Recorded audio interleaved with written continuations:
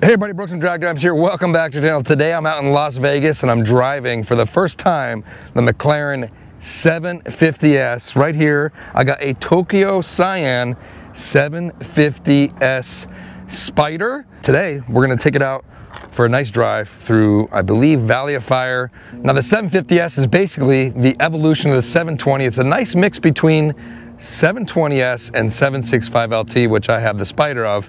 They brought a lot of components over from the 765LT, which includes the shorter gearing transmission, which makes it a lot more lively to drive. They've also put the 765LT spoiler on the 750S for additional downforce. Also dropped weight over the 720S and picked up some more horsepower. So this car is making 740 horsepower. It lost weight from the 720S and has the shorter gearing from the 765LT. What it doesn't have is the really crazy, what I'm told, and I'll get this on a drive, is the really kind of raw LT experience that you get from track cars. So this car is going to be a lot more comfortable than the LT, but have a lot of the LT components. Design elements have changed. It's got better aero than the 720 due to some of the differences in the front piece of the bumper. It's got additional cooling, which are coming from these rear bumper outlets back here as well. Down in here, exhaust moves to a kind of a center exit like the 765, but you only got 2 pipes instead of 4, and that saves 5 pounds over the 720 exhaust on the 750S. Jumping onto the interior, you could get whatever seats you want in the 750S. In the 720, you were not able to get P1 seats or the Senna seats. Now I'm equipped with the comfort seats here, power, but you can get optional P1 seats and Senna seats, the ultralight seats, if you wanted to save some weight. So going over the buttons in the front, this is your front lift. That goes up in just 4 seconds, twice as fast as the 720S went up, and it's a convenient button, not a button somewhere down here that you gotta fumble with. You got your door locks. This is how to open the front bonnet area. Over here, this is the settings for the suspension. So you simply rest your hand on the steering. You can cycle up and down through the Comfort, Sport, and Track. There is your ESC button for on-off. On this side, this is for the transmission settings. So you can cycle through Sport, Track, and Comfort right there. This is for your transmission, whether you're manual shifter or auto shifting. On the steering wheel, we got our minus and plus for paddle shiftings. One thing to know about McLaren is you can actually push in. You can use this one-handed up there for upshifting, press down for downshifting. Moving over to the center, we have our engine start-stop to start and stop the car. This is for aero, so if you press that, the rear wing goes up.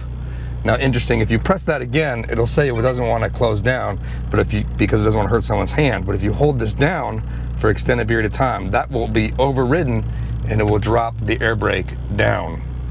Next up, this is our Kiwi symbol. This is for preset settings for all the different modes. So whether it's suspension, aero, manual, automatic, and shifting, you simply press that button and it brings up your presets. So right now I have a preset for no aero, track. And if you want to change those settings, simply set it up how you want and hold the Kiwi down for an extended period of time, and that will save your settings right there. Setup saved. Some other neat things on the left side here, if you press this button, that enables your Siri. You could turn that back off. And then if you go through the different settings, you can actually view the rear camera while you're driving. Interesting. And then you got your messages, we got servicing, oil status, and battery. If we back up one, you can cycle down through your trip right there, and then again down, we'll show your tire pressures, and there you go. That's what this side of the display is for.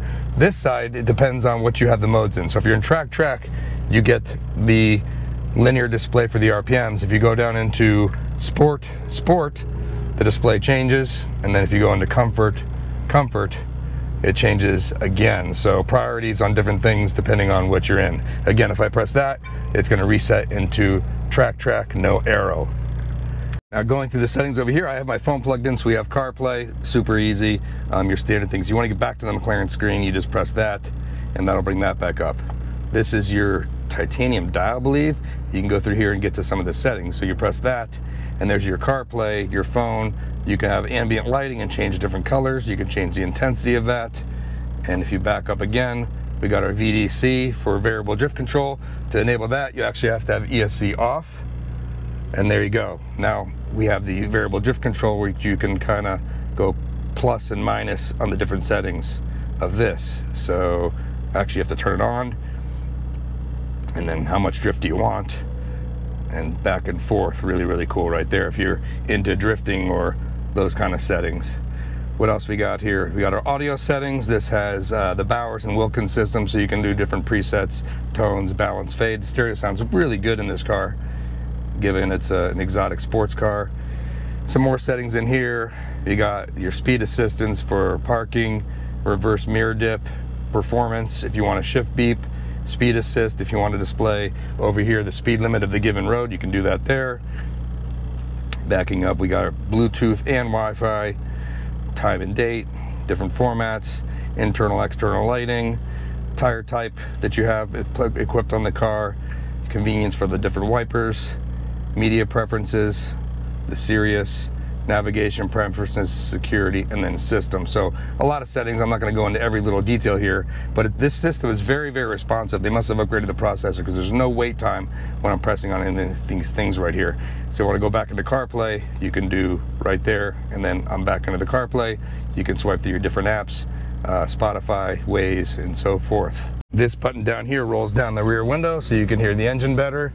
This button here rolls down, puts the top down. However, I'm going to show you one other thing. This has the $10,000 electrochromatic glass, so it automatically tints down to keep the sun out. So if you press that, it goes clear, and if you press that, it goes dark to block the sun out.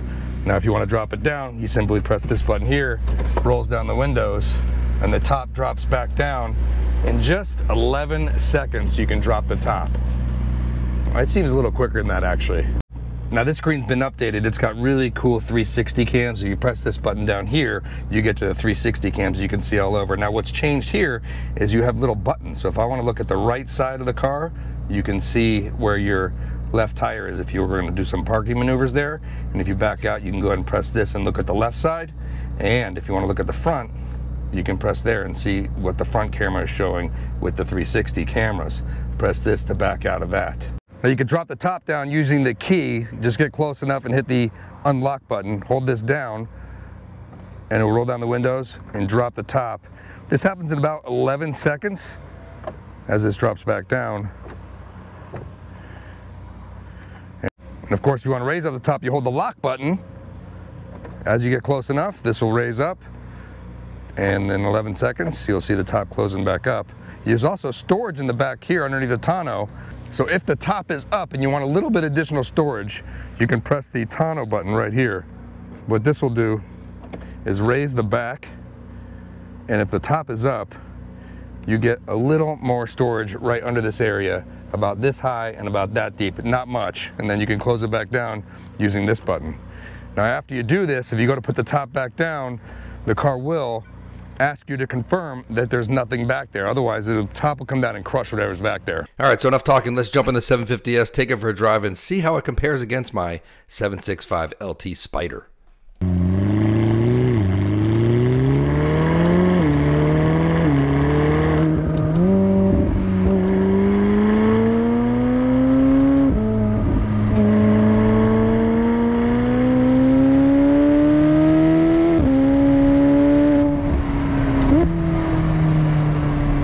So first driving impressions with the 750S is that it feels a lot like the 765 LT in terms of speed and acceleration and the gearing, of course, but it is much, much more comfortable. Now I'm in comfort mode now. I want to put in sport, and it just doesn't rattle like my 765, and it just, it's got the pops and crackles, and it's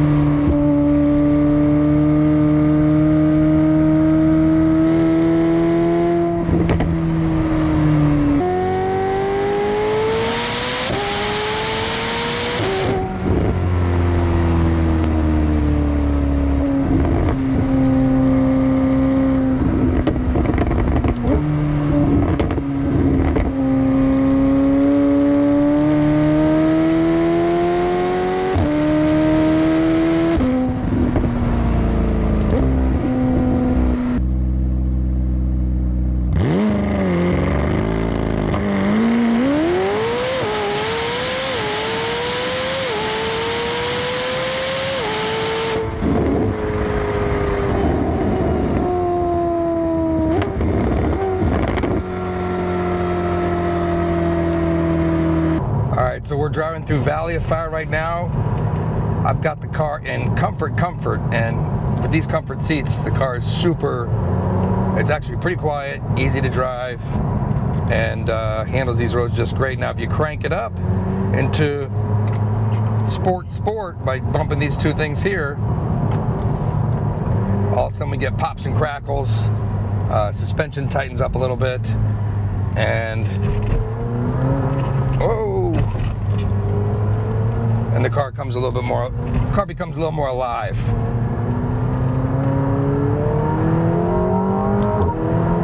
Now one of the great things about having the Spyder is, even though I have the top up, I can simply roll down the rear window right here, and now we can hear a lot more engine sounds coming out the back. So you can hear the pops and crackles now.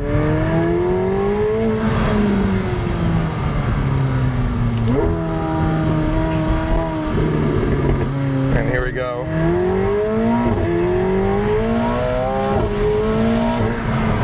This car's very, very fast. Keys just flew out of my pocket just now.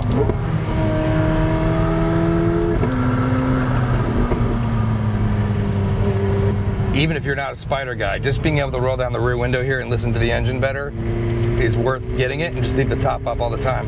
Spyder only adds about 90 pounds to the car. So McLaren, you know, going from coupe to Spyder, 90 pounds. If you did that in a Ferrari or a Lamborghini, you're adding like 250 pounds to the car. McLaren always keeps it super lightweight, so it's really not a big disadvantage to add the Spyder if you're going to order the 750S. You can really hear those pops and crackles. The key to getting that is leaving the car's transmission mode in sport. That does ignition cut, a little more aggressive. It adds a little more drama to the shifting because it's not so fast and seamless as if you hit it in track mode. I gotta say, I really like the new layout with the new infotainment. I'm really not missing the flip down screen that I have that I had in the 720 and the 765, and having CarPlay down here in the center stack is just really, really a great addition. It would be awesome if I could retrofit this to the 765 LT. Now word is there is no 750 LT coming. The 765 LT is the end of the line for McLaren's non-hybrid cars. So everything else is going to be hybrid. I think 765 in the last 2 years of, I think they're doing 2 or 3 years of the 750S are going to be super, super unique in the fact that all the cars going forward are probably going to be hybrid. So good car to pick up. After the Valley Fire, I'm just sitting on the highway. I'm in comfort. Car's actually pretty quiet with everything all sealed up. Very compliant. Of course, we got tons of passing power if you just want to gun it. Watch out, vehicle on now that's in comfort, not too aggressive. And then here's where these things are really easy to use. I'm just going to bump up into track, or one bump each. Now I'm in sport. And now if I gun it, it's much more aggressive in the shifting, much more responsive. And then yeah, I don't have to move my hands from the steering wheel. I want to go into track, hit both buttons there, and now we're in track. The display also changes on the front down here as well when you're in track, with the RPMs just going across the top. And of course I want to go into manual mode. I press this button right here. Now I can downshift, I can roll down the rear window, and now we can really hear the engine. Ready?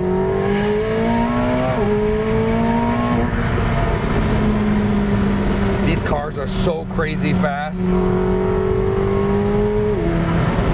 Right now I've been in the car for about 4 hours, and in my LT my back would be hurting due to the P1 seats, and it's just a lot louder of a car, and you just feel a little more exhausted after driving that many hours in the LT, but not in this car.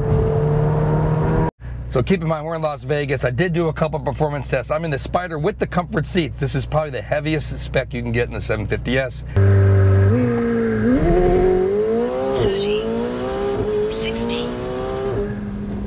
and it managed to do a 10.4 at about 140 miles an hour. I did some subsequent launches. We were able to bring that 0 to 60 time to 3 seconds without the rollout, 2.7 seconds with the rollout. If I had kept going, this car probably would have broken into the 9s on the street. Still have some track time to run this around the track. Probably gonna be a separate video for that, but I'm gonna see if I can get hold of a coupe with maybe some lighter seats and do some additional testing. Also keep in mind, we're in Las Vegas, we're at altitude, DA is probably like 3,000 plus. They're only running 91 fuel. That's all that we had available out here. So there's definitely gonna be some power changes with the fuel as well. I did manage to get some data for a McLaren 750S coupe from my buddy Inez. He ran 9.8 at almost 145 on the street. All right, so that's a wrap of how to drive the McLaren 750S. We got some track time in the 750S coupe with the upgraded brakes and the center seats. That thing was a riot. So much fun out there on the track. Also got a ride in the Artura GT3 race car. That thing was absolutely insane. As always, thanks for watching. If you enjoyed this video, hit the thumbs up, helps the video on the channel, and we'll see you next video.